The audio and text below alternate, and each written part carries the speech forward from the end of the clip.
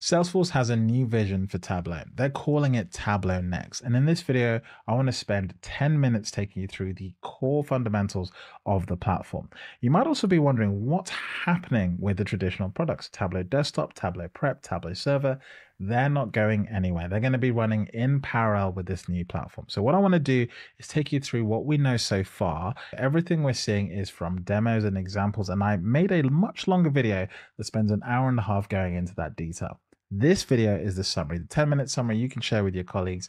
My name is Tim. I'm a Tableau visionary, and as I like to say on this channel, let's get stuck in. Now, this new platform is built around three core philosophies. The first one, in my opinion, is the shift away from products towards experiences. What does that mean? Well, in today's Tableau, if you're trying to do a piece of work, you probably have a couple of bits of software open. You have Tableau Desktop, you'll then have the browser open for Tableau Server or Tableau Cloud. And then additionally, if you're doing data prep before all of that, then you'll have Tableau Prep. These are all disparate products designed to do very specific things, but it makes for a very cluttered experience. You have to switch between all these experiences, and it's not ideal. In the new version of Tableau, in Tableau Next, everything is under one roof in the browser. So everything is one seamless experience, and you'll be switching between workspaces and different areas where you do your work, but it's all fundamentally linked, and there is no hard switch between each of these areas. The next is this focus on more assisted modes of work. Now, what do I mean by assistance? Well, in this new vision, the big push behind this whole entire platform is Agentforce. This is a Salesforce push for agentic AI, and that's been weaved into the Tableau Next platform. And what this enables is for you to be able to use AI to complete some parts of your workflow. Now, there is always this opinion that sometimes AI can do all our work, but I think this platform positions AI in a very useful way. You can either use it to do small parts of your workflow, or you can use it to do large parts of your workflow.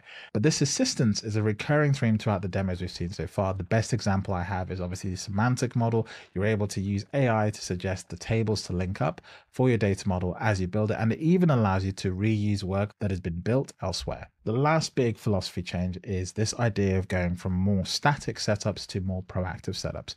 What do I mean by that? Well, a lot of analytical solutions today, you build a solution, you deploy it, and then you leave them there, and people come and consume them, and they just sit there as assets waiting to be consumed by individuals. The problem is that people have to go to them, and yes, we have capabilities like alerts today, but they're not really proactive.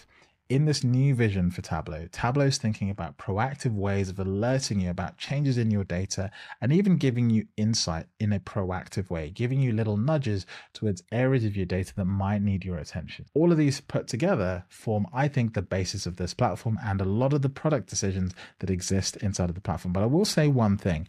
In the demos we've seen so far, there's been a big focus on AI, and there hasn't been much of a showcase of how to do some of this work manually. So this could all be a ruse. It could just all be a little bit of a distraction to get you to focus on agentic AI.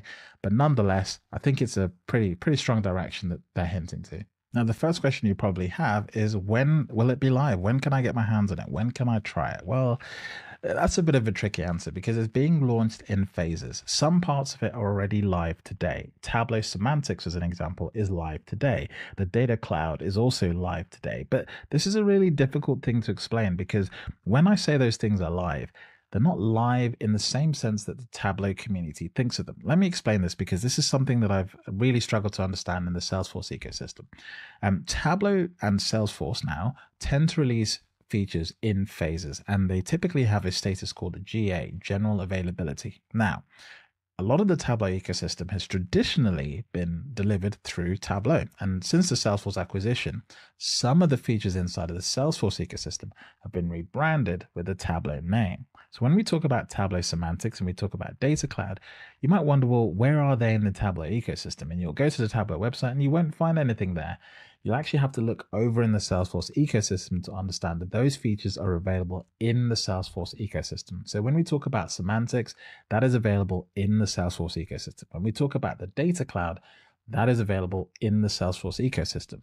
And in order to access all of this AI capability, you'll also need another thing, which is the Tableau Plus license. So those are really the key things you need to be aware of. You'll need access in the Salesforce ecosystem.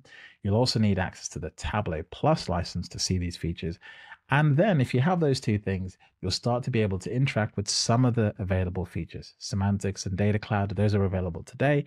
Later this year, we're likely to get some beta hands-on with some parts of the platform, and I think it's going to take up until 2026 to get the rest of the platform live. I'll put some dates that we've had pledged so far up on screen, but I don't want to date this video really quickly because I know that these dates don't always stick. They're not promises, but just to give you some idea of scale, this is when you should expect to see Tableau Next fully live. Now, the other thing to be aware of here is that, of course, it's going to be running in parallel with the existing Tableau. So for most people who are using Tableau today, there really shouldn't be a big change. But if you're starting Tableau today and if you're starting a new Tableau relationship, then I think you might want to evaluate which of the two platforms to spend your time in. It's also worth probably understanding what the different versions of Tableau are going to be. So let's come up with some names for them. Obviously, the new vision is called Tableau Next.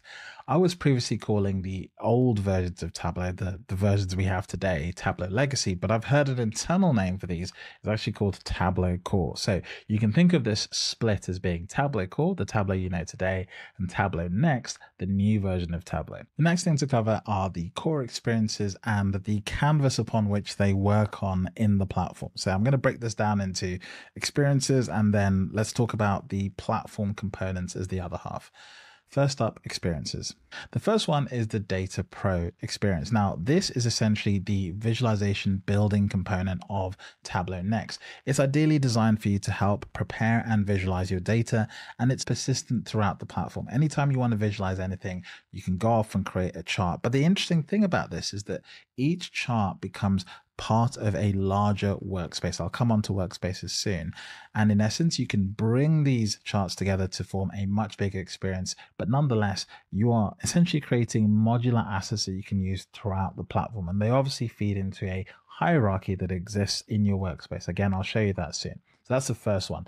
Data Pro, a way to visualize your data. Concierge is slightly different. This is more like a personal assistant, sort of helping you understand your data. It's like a sidekick that's helping you process and understand what's going on in your data. And it's a very subtle thing because there's also another one called Inspector. And Inspector's job is essentially to go into your data and actually pull out insights, be proactive about bringing them to you. And so the way they sort of show these two experiences working in tandem is super important, but they are drastically different experiences. And it makes sense. It's the kind of thing you have to see to understand. But I think these two are going to be potentially really powerful because for a long time in analytics, a lot of the capabilities have been very static. And actually, analysts have had to work very hard to pull out insights. And that is all time consuming work. The problem is there's not enough analysts to build those kinds of insights really quickly. And so if this truly works as intended, then there's a really big ability here for Tableau to be able to surface insights in a way that's never really been possible before. It's heavily reliant on a good semantic model. We'll come on to that later. Now, the last thing to call out is analytical apps. Now, earlier on, we talked about Data Pro. You build out these small visualizations. Well, you can build those visualizations up into what Tableau or Salesforce is going to call analytic apps. Now, apps are essentially a little bit more of a transition from dashboards. And it's a simple idea is that, look, dashboards are great. They're great for consuming information, but it's very hard to take actions. In this vision, what they're showing us is the ability not just to build an app, not just the ability to theme it and style it very quickly, but actually to be able to tie it into insight and actions that come off that. So it's a very sort of different framing to what we've been familiar with dashboards inside of Tableau. Now, I'll keep saying this again throughout this video. This is all speculation, just based on the demos we've seen so far. After conference, after we get our hands on more, we'll be able to do a lot more. Now, the final thing to cover are what I would call the platform components. The first one, which is, I think, for the first time, really important, is the semantic model.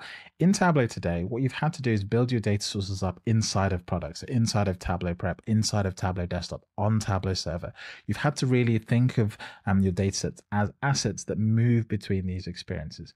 In the new Tableau, they're focusing this whole entire vision around semantic models. This idea that your data is composed in a semantic model, set up in one place, and every other asset, every other thing that touches that data pulls from that semantic model.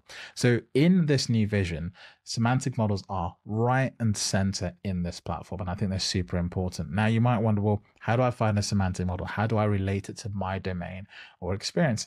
That's where workspaces come in. Workspaces are essentially spaces that a team or a unit in a business can essentially use to collect all their assets in one place. There's a really nice hierarchy that Salesforce has been showing here that allows you to really step up all the way from your data to semantic models to your prep flows, all the way up to your visualizations and your apps at the very top. I'll put some graphics up on screen so you can see this, but this is a really core concept to understand.